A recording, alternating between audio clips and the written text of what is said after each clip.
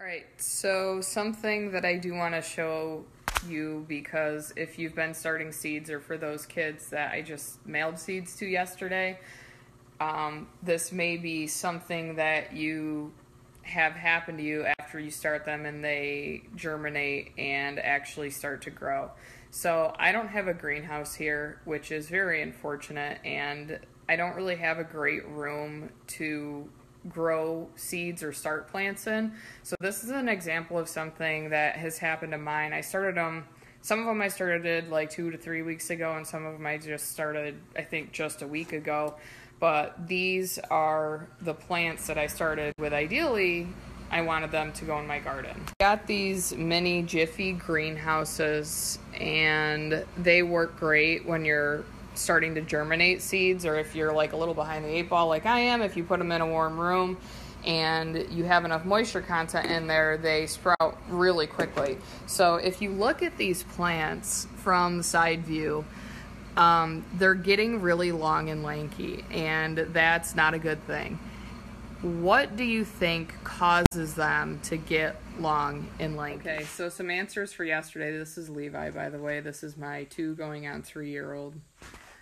The answers to yesterday's questions, the first one was, how long does it take a chick to develop? There were quite a few people that got that one right, but not as many as I would have liked to hope would get it right. And it's actually 21 days or 3 weeks. Cattaraugus Little Valley kids, you should actually be at least guessing the answers. I know that a lot of you are watching Lucas, Hunter, and I mainly for Intro to Ag, but I know that a lot of you guys are watching, and if you answer the questions, then I can at least count that as technically communication. So, and if you ever have any questions, you need clarification on anything, feel free to swipe up and ask me things. And this is Blake. Yep, he is just a month old today. So, the next question that I asked yesterday was about the chinchillas that are out in the barn. What was the original use for the chinchilla? And a few people guessed companionship, which now they've actually become like companion type of animals, and people have them as pets. Originally, though, they were used for their fur or pelt. And unlike when we talk about like reusable types of fibers or animals that are used for clothing, that is a reusable or ongoing providing thing, like wool for sheep or fiber for alpacas.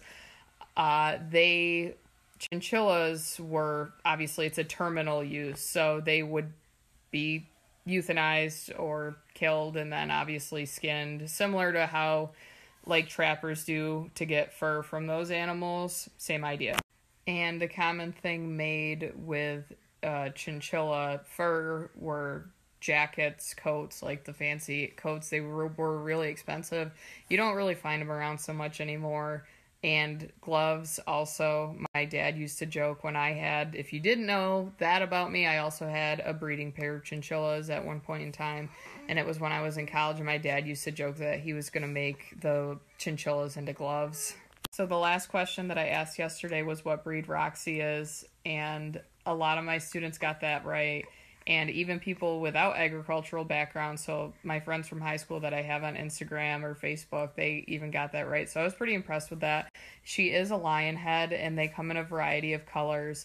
The other breeds that were there, I do have an example of a American chinchilla or giant chinchilla. That is Peter's mom. So again, students, you probably remember Peter, so I will put a video on eventually of Peter and his mom and kind of talk about them. But yes, rabbits are also bred for meat. Lion heads, I think, are just primarily a companion breed. They're not used for meat, and I don't think that they're regularly used for their fur, but I guess if I'm wrong, somebody can correct me and swipe up and tell me that. So today on Guinea Hen versus Traffic, I have been considering and wondering who is less intelligent, the guinea hen or the people that drive down our road. So we live on a very busy road, 242. People go by at 50 to 60 miles an hour. And today, actually like 30 minutes ago, the buffalo were up by the fence by the road. And I was standing in the house at the kitchen sink, and all of a sudden I look out the window, and the guinea hen is trying to take on what I think was a Toyota RAV4, light blue in color, with some stickers on the back of it. I've never seen it before, but it had New York plates on it.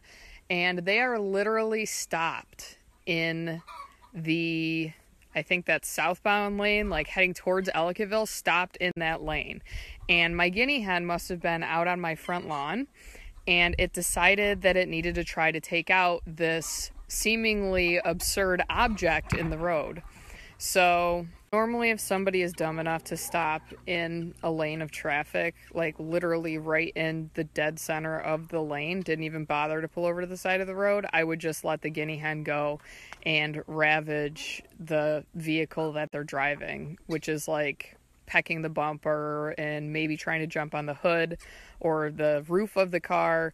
But the problem was he wasn't just like on the side of the road trying to attack this thing. He was running around it.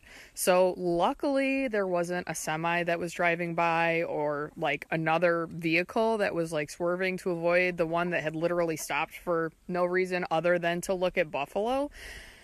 So I house with the dog, and he's trained to not like Sophie, so she chased him into the backyard and all was well with the world. But let that be a lesson to you that you should always be cognizant and pay attention to your surroundings and realize that you can't just slam on your brakes and put on your four-ways to observe what is obviously a rare sight, because buffalo don't exist in the wild around here and it is pretty unique. But you can't just stop and observe them because you never know when around to go and attack your vehicle. If you don't have any experience or knowledge about showing cows, yes, you do give them baths. After you get them nice and clean, you then use a blow dryer to blow dry them. These things are very expensive, but they also have they have 2 switches on them, so you can have really high powered. You can also add heat to it. This one is mine.